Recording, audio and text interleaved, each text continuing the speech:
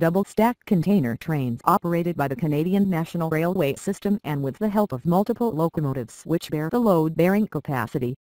Up until the 1990s the length of an average freight train was about 1,500 meters, which was increased significantly with the use of distributed power units. Nowadays it is hardly uncommon to see trains which have a carrying capacity of up to 18,000 tons and a length of more than 4,000 meters.